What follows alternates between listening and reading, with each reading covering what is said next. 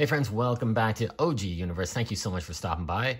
Today on the turntable, we're continuing our look at the Mcfarlane Toys DC Direct DC Multiverse NFT digital wave of figures. It was a 3-figure wave that consisted of a classic Aquaman, a Batman from Rebirth, and of course this brand new Silver Age Hal Jordan Green Lantern.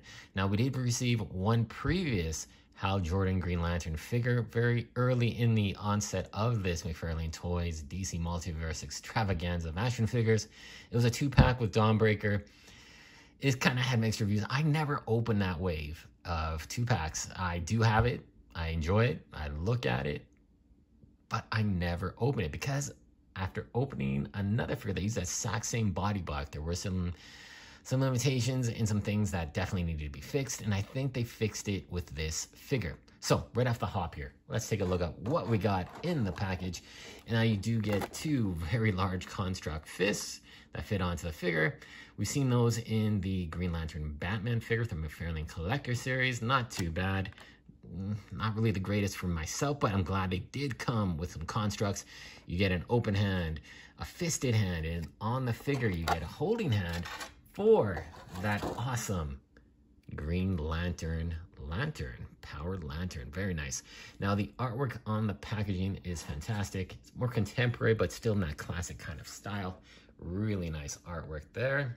If anybody knows where this is from, it probably is a variant cover for Green Lantern, but man, that is so nice. Let me know in the comments below. We do have the Silver Age Green Lantern, and then on the inside we do have that card art with the same work on the back. The redemption code for the digital figure. A new display stand there. Mcfarlane Toys digital. And yeah, what I've said in the past, in the other reviews we've done on these digital figures, the artwork is fantastic on the back. They've really stepped it up. I like how it covers the entire back of the package. No borders to break up the artwork. Just looks phenomenal. Especially this one, it captures the power of Green Lantern. Very cool. Like it a lot. Now this figure. This figure is very striking. I got it in a pretty cool pose here. Just showing off that power ring, ready to shoot out a construct. Now this figure is using that incredible Animal Man Blue Beetle body block. Now if you saw my video review on that, we saw at a great extent that this body block's being used successfully. And I think on this Green Lantern, it looks phenomenal. It definitely captures the superheroic proportions, the really dynamic body, musculature, very heroic, very cool. And one thing I really appreciate is the way the colors just blend in so nicely. It's kind of a muted matte finish for the green, a little more gloss on the black in certain areas. But man, it just looks great. No paint slop whatsoever. Very clean lines throughout. Now you'll notice on this Green Lantern, he doesn't have the green kind of encompassing over the shoulders into a point. It's all black. This is how he was in the Silver Age of DC Comics. And I really appreciate we got this version because it's a cool version. The head sculpt is fantastic. The colors are beautiful. Just represents a different version of Green Lantern that, you know, we don't get too often. We get the more contemporary looks, but I really appreciate this classic look. And let's talk about that head sculpt. That head sculpt is absolutely phenomenal. Definitely a classic Hal Jordan with that kind of a smirk going on. Man, this guy's fearless. He'll take on anything, you know. Danger is his middle name, so to speak. Very cool. I love that head sculpt. The fact that he comes with this power lantern as well in this translucent green. Thank you so much for adding that. It's essential to this character. If he didn't come with it and he came with the constructs instead, I'd be very disappointed because there's not too many of these lanterns. You have Kyle Rayner's, which is very stylized. You got the John Stewart figure. We've got 3 of those ones. I don't think he comes with any power lanterns, if I'm not mistaken. If I am mistaken, please let me know in the comments. But I don't think he does. And then you got Parallax, who I think just came with energy constructs. And that's about it. So I'm glad we got an actual traditional classic Green Lantern power battery. Very cool. And then here on the fist, you got that nice sculpted power ring. There you go. So overall, this figure is really impressive. As a long-term Green Lantern fan, I'm so happy we got this figure finally, and he looks just phenomenal. Now, let's talk about some of the articulation that this Green Lantern sports. He does have a pretty decent range of motion for the head, great ball joint, got side attitude, everything you want going on. He does have these spacers. Now, we've talked about the spacers in the Rebirth Batman. Very, not really useful because they don't do much. It's just jammed in. You gotta do some toy surgery to pop those out, but this one, full spacers in effect. You got lots of range of motion. You got the cut on the bicep, double jointed, ratcheted elbows, ball joints at the wrist. Now for that articulation in the abdominal region, he does have a pretty good range of motion looking back, so you get him some real nice flight poses. Just like Aquaman, he had a real good range of motion. Get him some cool coming out of the water, so to speak, poses. Can look down, okay. Ball joint at the waist as well. Ball joints at the hips, double joint ratcheted knees. Toe articulation, side pivot, ankle rocker, sculpted ball joints. Looks great.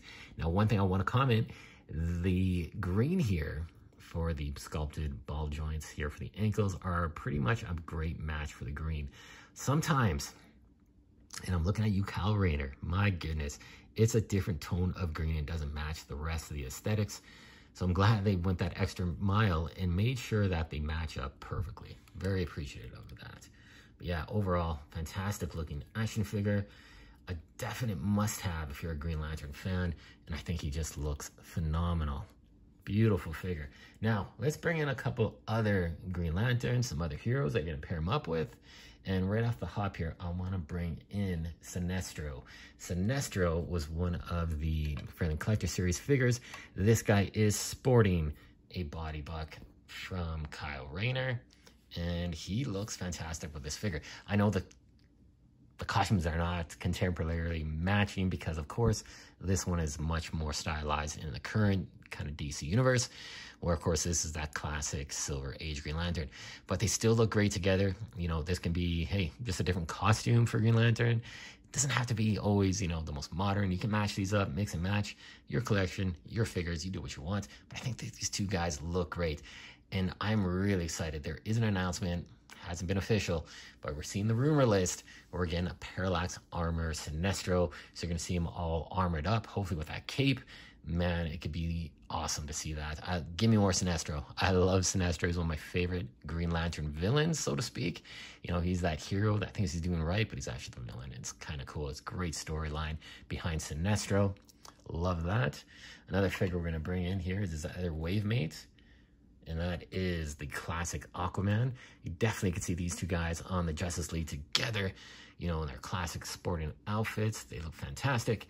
Really starting to build up that classic Justice League, which I think a lot of collectors are very happy for. You know, there's been so much contention and so many comments about Green Lantern and other characters not getting that classic look. It's taken a few years, and McFarlane's been putting out a lot of different versions, contemporary stuff directly from the comic books, but he is finally getting around to making those classic figures, that everybody wants. And it just took some time, some patience, but we got a really good foundation for a Justice League of America figures wave. Now we'll take a look at some more guys here. This one here, this Superman, he's going to be coming up very shortly in a review, putting together some interesting things about this Superman. This, of course, is that Page Puncher's repaint with that happy smiley face. I don't know what the feedback is on this figure, if people like it. I personally do like it quite a bit. I want to swap out some heads just to see what I can do and see what he would look like. So this potty buck, the color, very popping. But the head, yeah, it could be a little point of contention because people want a more stern-looking Superman. I think it would have been great if they would have added an additional head sculpt. So you have a stern or heat vision-looking Superman head sculpt to go along with this kind of happy, jovial Superman. But these two guys look great together as well. And then we'll bring in another figure here that would sit well with your Justice League of America, and this is the Nightfall Batman. Again, classic sporting costume. Love that capsule belt. The logo for the bat emblem looks fantastic. These two guys look great together, and you can see these two, of course, pairing off a little bit because they weren't the best of buddies back then. A lot of counterpoints going on with these two character-wise. Very cool. And then we got some more modern contemporary Green Lanterns. We haven't got a ton of different Green Lanterns, like throughout the Green Lantern Corps. We have got a couple versions of Kyle Rayner, I think almost 3 or 4 different versions. But, you know, the Green Lantern Corps and their costumes and the way they're done, I think you could have a bunch of different Green Lanterns going together with the classic, the contemporary. It would all kind of fit in together. And I think seeing these two guys together is really cool. Different versions of Green Lantern. Kyle Rayner is one of my favorites, but Hal is definitely the top 3 Green Lanterns for sure. He's number 1, Kyle, and then probably John Stewart. And then, of course, Guy Gardner is a little bit behind because he's not my favorite, but, you know, hey, we're getting more Green Lanterns, and I'm definitely happy about that. And then the one guy we definitely want to point out with is this here. This is the John Stewart Green Lantern from the Endless Winter Build-A-Figure wave. So this body buck was used on the original Green Lantern in the 2-pack that came out years ago with Dawnbreaker. The body buck is very stylized, has a lot of the kind of temporary line work, armor segments, everything, very textured, very stylized, and actually pretty darn cool. This version of John Stewart is probably my favorite out of the 1, 2, 3, 4 that we've gotten so far. I haven't opened up that Justice League version, the JLA one, but this one, I like the head sculpt the absolute best. I think this one was used for the very first single carded release.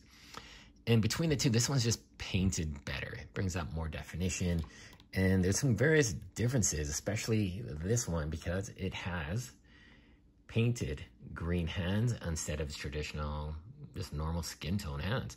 But I really do like this head sculpt. It looks fantastic.